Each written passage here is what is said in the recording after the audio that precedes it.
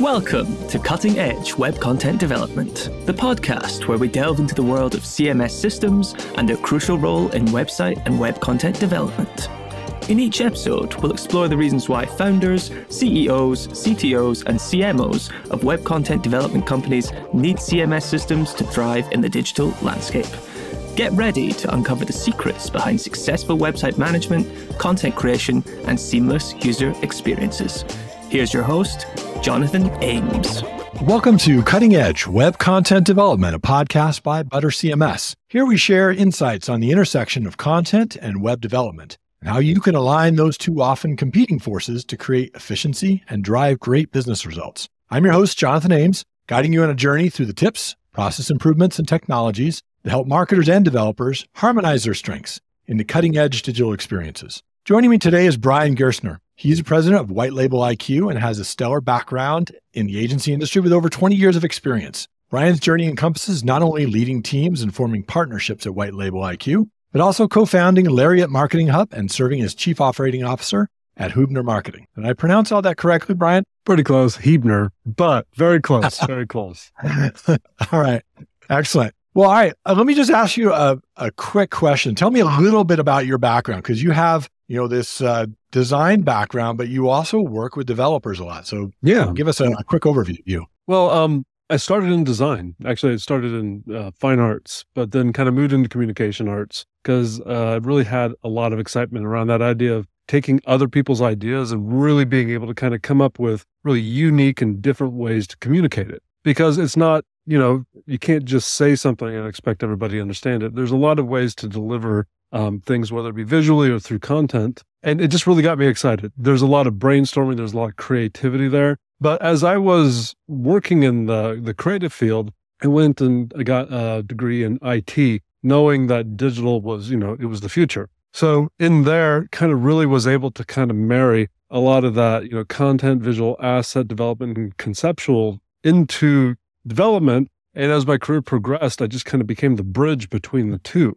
And that was a great place because I got to work with a lot of teams. I got to switch hats a lot, which was, for me, very entertaining. But then kind of even moving further into that, I now lead a development team of about 80 people. And in that, we work with a lot of clients and agencies, just kind of really taking the ideas, coming up and kind of consulting with different ways to kind of solve the problem. I mean, there's a lot of ways to kind of bring data and content forward and really start personalizing experiences. And that's one place we're really at, that highly interactive juncture and really kind of more personalization that people expect now. You really are a unicorn. I mean, there are not very many people like you who are able to bridge those two areas. I mean, honestly, sometimes it feels like you need Google Translate to communicate between the developers and the creatives because they're just speaking two different languages. So how did you find, when you're working with your team, do you find it difficult sometimes to make that communication gap, or is it just easy because you can see both of those?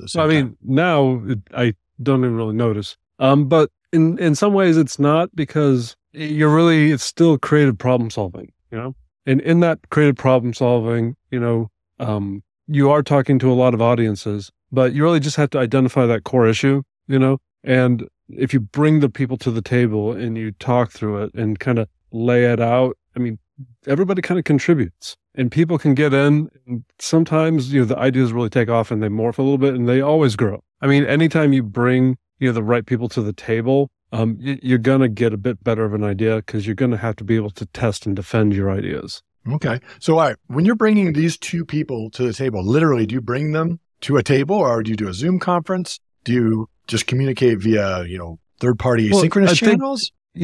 We capture like a lot of the high-level data, but it's always better when we can hop on a call and we can talk through it. Just to verbally start processing, to be able to ask questions, it's always going to be a better result, and there's always going to be a better understanding of what's happening.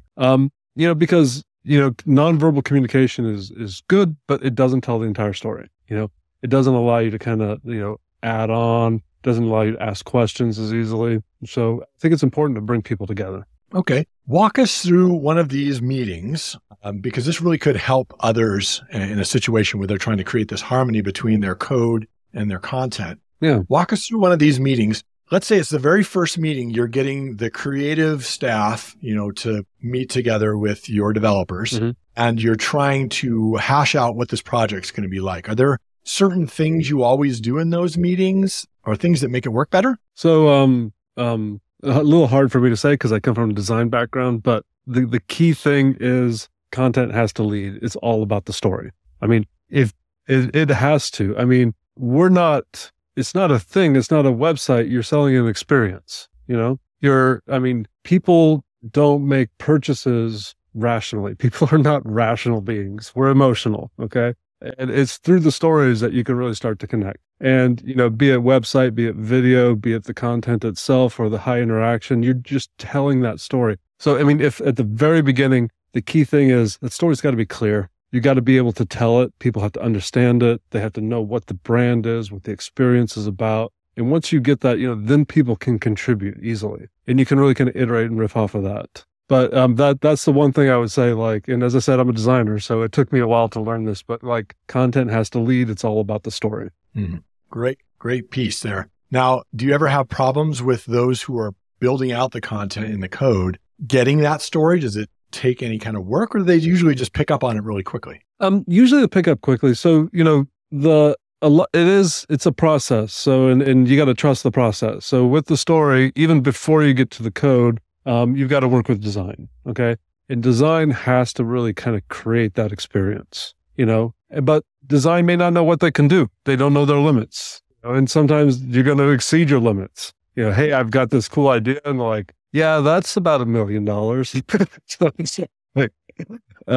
But so it's really important to bring key players to the table early on, let people, test ideas, but trust the process, content leads with the story, bring it to design, let your designers go, let them have a lot of ideas, but bring developers in, get the check, get the ideas, plan it, and then move forward into development. Once you get into development, then it's important to go back and check and make sure that the experience that's coming forward really is coming to life the way it was expected. Mm-hmm. Are there certain processes that, the developers need to own once that, story is led and understood? A lot is just really understanding exactly what it needs to be done. By the time it gets to development, it needs to be clear. The developers need to be able to contribute to say, what can be done? How can we do it? What's the effort and impact that's going to have? But by the time it gets to the development team,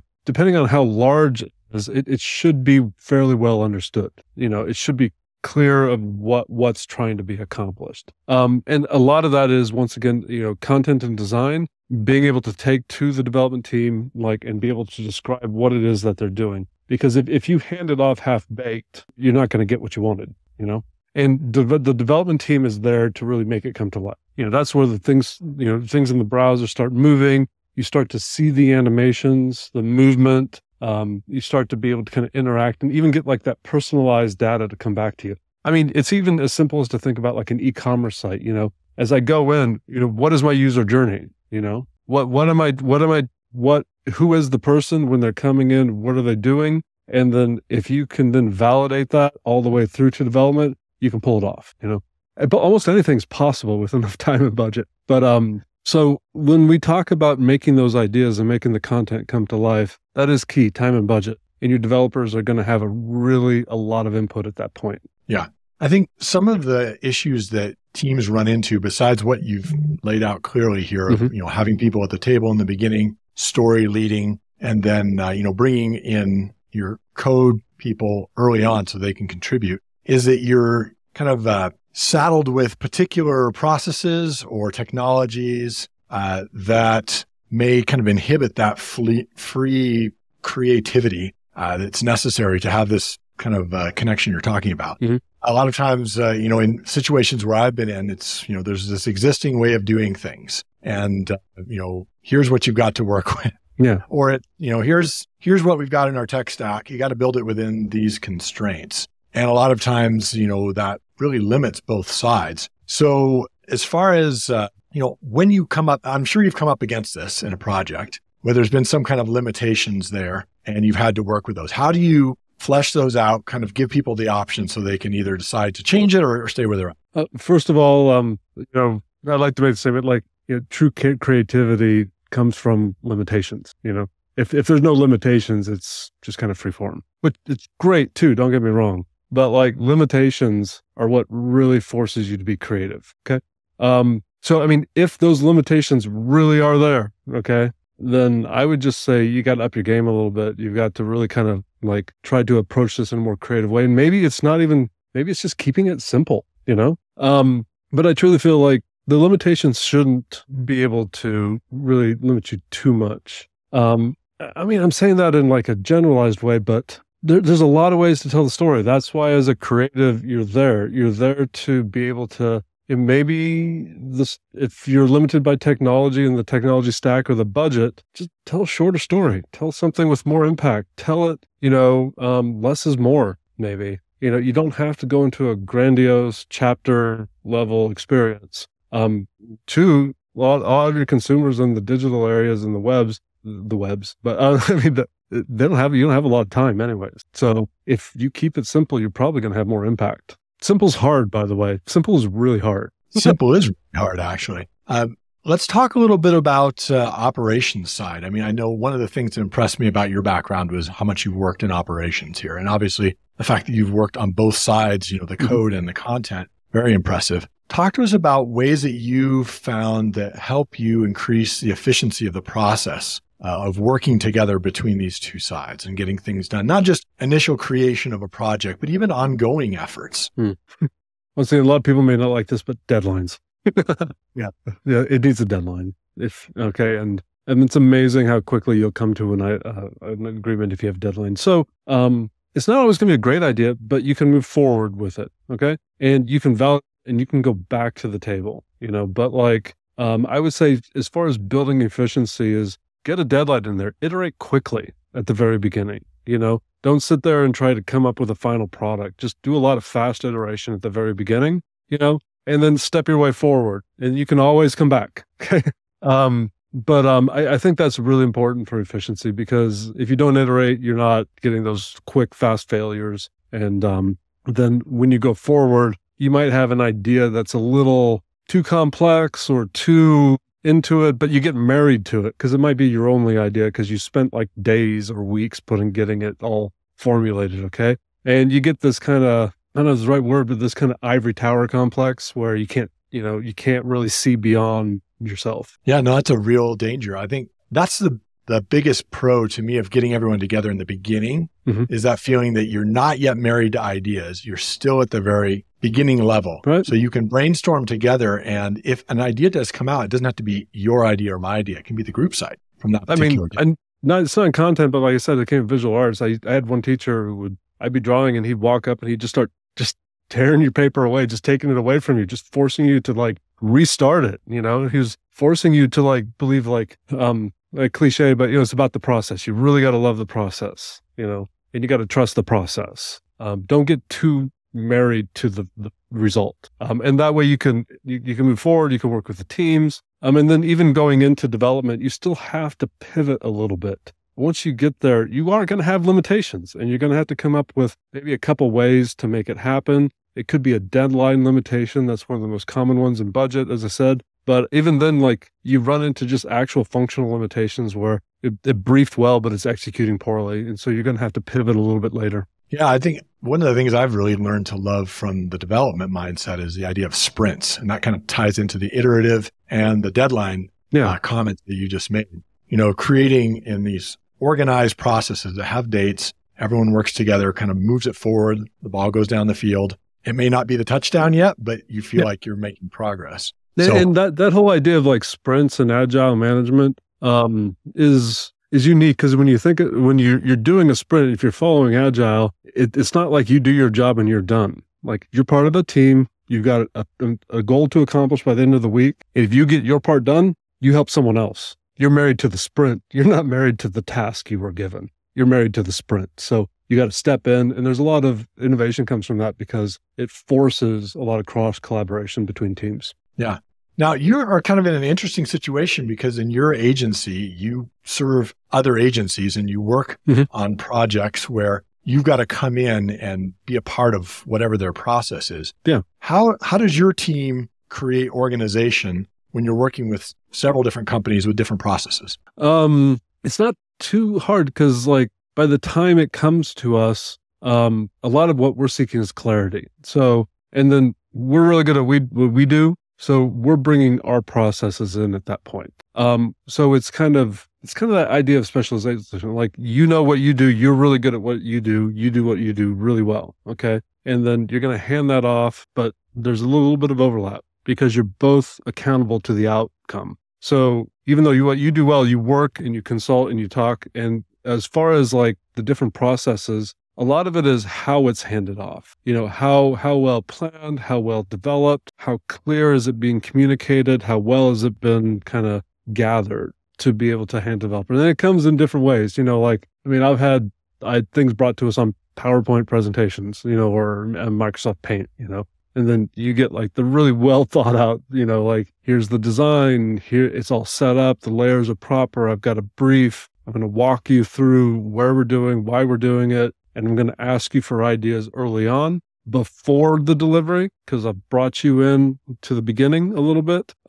So when we work with agencies, one of the things that we do is we really support the process early on, like while we're winning the work and while we're scoping the work. We work with agencies to really kind of put together that scope of work, to talk through the brief, for us to be able to understand it, you know, and be able to really kind of set expectations very early. So that's the key, like bring everybody together at the very beginning. Then you can move forward. Each different team can work with each other. And I would say the key thing is force your teams to overlap. If you don't have cross-department communication, you'll never have innovation. Oh, that's a great one too. You're giving me all these great sound bites today, Brian.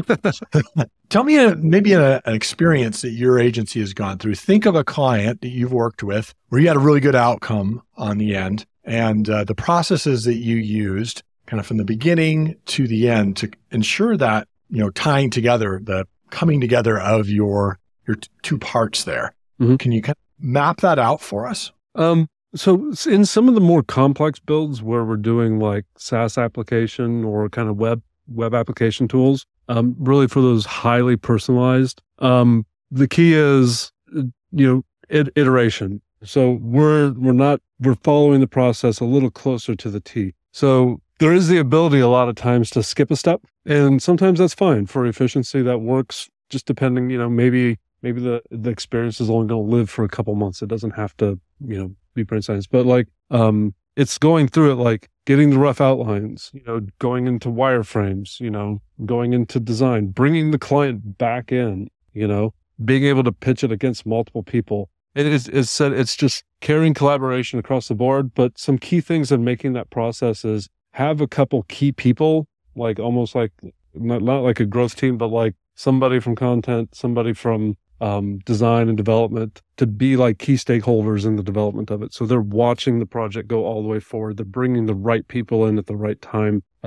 That's really good, because when you create that like high level team, especially if it's a larger, more complex project, then you have people who own it, right? So if you're just pushing a project and you're not creating ownership, then, you know, no one owns it. You know, if everyone owns it, no one owns it. So it then ties exactly back into some of those same things. The most successful things are planned well at the beginning. So to your question, where you talk about the process, ones that have gone really well, where we've been able to tell the story, create something very interactive, or even create a really dynamic experience with like the content or the user experience, it is that key thing, you know. Put the time into planning in the front. It will pay off. Okay. So many times, you know, you hear like, oh, I don't have time to do that. Let's just skip forward. I'm telling you, you save time. You absolutely save time getting the planning done in the front. Have you ever had a client situation where you had competing objectives from different people, different departments that you had to try to align? Yeah. What are ways that you found useful to do that? I practice what I call radical candor. It's just, you just need to call the elephant out in the room. You need to point at it while everybody's there. Tell them it's a problem. You know, you can't, I mean, if you just kind of skirt it and fix it, sometimes it's going to fester. And I guess hopefully you're working with people who can accept that well, you know? If you're not, there's just a lot of other problems that are not, that are going to affect the project, going to affect where you are. You have to listen, you have to be able to talk. And if you're not in a place where you can, come to the table and talk about, hey, there's a problem here, there's a conflict, we need some clarity, here's some ideas on how to get there, then, it's not the project that's failing. Yeah. Common problem is, and especially the bigger the organization, the more people that often have a stake in it. They may not be the owners, but they have a stake. And so they have maybe a separate objective. And they may not easily or initially come to the table and be there in the room when you want to call that elephant out. So it's how you address things like that becomes important because, like I said, it is important to say it. It's just drawing those people into that process. No, and I know it can be risky at times depending upon the size and the dynamics and the politics of an organization. But you kind of need a champion. You need someone who's like going to lead it. And even if there's conflicting things, they're going to say, hey, I'm going to make this decision. Okay. Because, clarity is kindness for everybody. And I think that the problem that you described, what ends up happening is you just kind of get something watered down a lot, because there's too many competing objectives and there's no one there to make any kind of bold decision. And you just kind of get a watered down product at the end. So, the outcome is a product of, what goes in. So as far as strategies, if I may, there is like, I just want to reiterate, it's sort of, you have to have a champion in there. Okay. Someone who's willing to take some sort of risk, to make something bold, to kind of, to own it, to carry it through, even if there's competing factions. I think that's just the key thing. Like, and someone's got to rage against the machine. Sure. Well, Brian, maybe talk to us about, a project that you've done that you're proud of, that you feel like illustrates some of this story-led, developer involved projects that could maybe inspire some of our listeners. So, I can talk about it. I apologize, though. I'm under non-disclosure with pretty much all my clients, so I can't. That's not under non-disclosure. They won't get you killed. Yeah. So there's one particular. So we went in and we started doing a lot of just high-level assessments with the executive teams and the owners of what they wanted to do. And it was a manufacturer who represented a lot of broad industries who weren't necessarily directly related. And as we talked, we realized we had to tell a lot of disparate stories to different people who were different reasons, and the experience on the site had to really kind of funnel people quickly. So when you get there, you have to kind of self-identify quickly and get from there. The site itself was really a lot of just personalized configurations, getting to almost kind of microsites within the sites to be able to tell the story about how you experience that product. So when we went into it, we spent probably about 2 layers in it about where we started planning out, building different tools and kind of how we were going to tell the stories and essentially kind of walk forward. It was like about a 60-page book, how we were expecting the outcome to go, like what we were expecting out of user testing towards the end. So as we went in development, we just kind of spread out and the different teams started working independently. The IT teams started working together to get all the ERP information, product information, personalized information, how we'd make those data connections with the developers. And then on the front end, we started with content. We started telling the story for each one of those individual verticals and user stories there. Okay. And once we had that, we iterated and created multiple concepts for the very beginning of that user journey, how people enter that experience. And just kind of through those multiple iterations, kind of played them against each person, kind of got a lot of feedback. And then it was great because it was still privately owned. So at the end of the day, we just went to the owner and was like, hey, here's what we recommend. And I think that's the key thing. You just can't show up with a bunch of ideas. We presented it, that kind of confidence. And because we had done the research, because we had been there and we had shown up, it was a, you got it, let's go type moment. From there, then iteration with multiple teams to really get everything working. And it required like almost daily meetings to be able to really get all the information and feedback we needed and then to create the acceptance criteria out on the other side. Because even once you get it done, depending on how complex it is, you've got to come back. Now, this is a kind of a complex web application tool that I'm talking about. Now, when you get into experience, Like we're really trying to do something kind of unique and fun and, think like, the Burger King chicken guy where you typed in information and he did something on there, like that's a little bit different. There's still a lot of planning, but it doesn't require the technical. This is much more experience oriented there, and from there you talked about bold and someone being a champion. That's a great example. They've been very bold in their marketing and they've been able to make an impact. They're remembered for certain campaigns and certain changes. Now that was a subservient chicken campaign from Burger King. Yeah, that was really groundbreaking, especially for the time. I think that came in the early 2000s or the late 90s, and nobody had really seen anything like that. But yeah, it's okay. I'm within that range. But yeah, it's there you're talking about, building for this user experience so that you've got personas and you're trying to create something that creates that experience across these different personas. What about for the employee experience? So the EX, the people who are actually creating this content, using this application and pushing that out. Have you had any experiences with building for good employee experience so that, the modules you create are efficient, usable for them? Don't expect it to be perfect out the gate. So the key to one anywhere, hopefully, is that you're coming back, you're talking, the whole idea of sprints is about continuous improvement. So you marry yourself to a continuous improvement plan. They don't perfect. So you get it out there. It doesn't have to be perfect. Okay. Particularly when you have internal people who can continuously give you feedback. You're in a live environment that way with employees. So I think it's for internal user experience for clients, for internal people, for internal tools is, perfection's your enemy. Get it out there, get it working, but marry yourself to a continuous improvement program and then keep iterating forward and listening and surveying. Go back to them, ask them how they use it, how they're using it, how the clients are using it, do improvements. And that's where the sprint cycles, as you talked about, come into play, because that's what that's all about. That's about iterating quickly, And so for internal tools and experiences like that, I really think that methodology is important because it's the listening component is key part to that.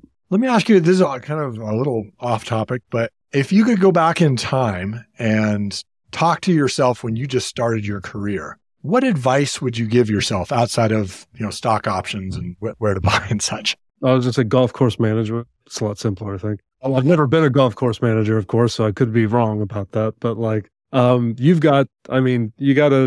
getting into like a lot of this type of work, I feel you have to have a bit of moxie. You got to be like the process. You've got to like the, change. You're here to change things constantly, to come up with new ideas. So going back, I don't know if I'd tell myself something different, but because I've gotten so far into it, I don't know anything different.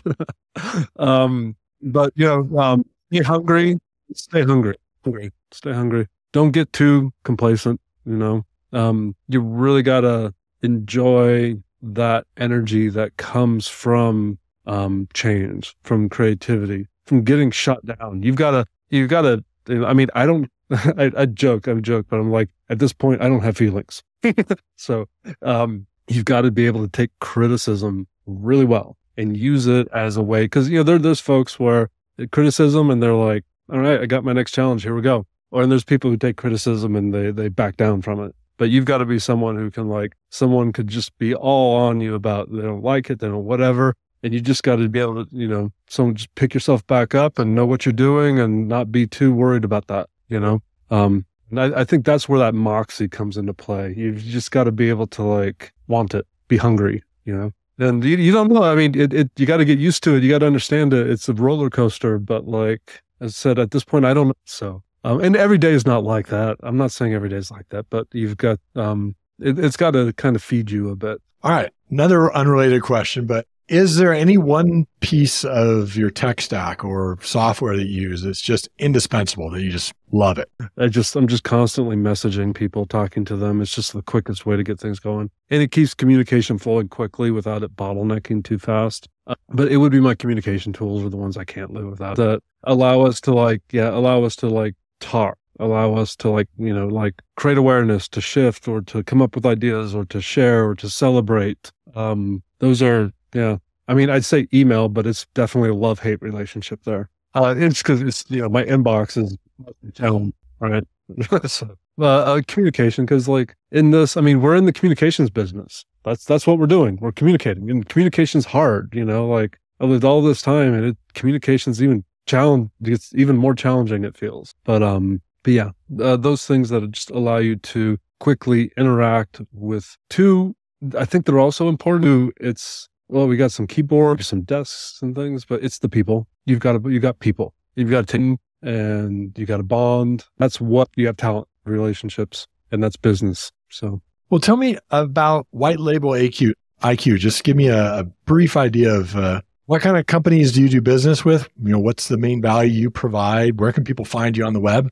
Yeah, so whitelabeliq.com. Okay, that's our website. Also, LinkedIn, we produce a lot of content. So do come to LinkedIn. We're always trying to help. And that's the key thing. We're just here to help. I'm here to demonstrate what we do and what we do well and how we've niched down marketing agencies so that they can serve clients better. They can focus, they can add value where what they do well, and we can dovetail, come in and help support them and do what we do well. So there's best in class service. A million things at once, you can never do any of them well. So we're here primarily to work with marketing agencies to allow them to focus and just really us to do the same through the partnerships. So as I said, come to our site. It's whitelabeliq.com agency. We're made for agencies, and we really are here to help, and we're here to help create value. Thank you so much, Brian. Really appreciated talking to you. Appreciated your insights here, and loved having you on. Jonathan, thank you. Sure.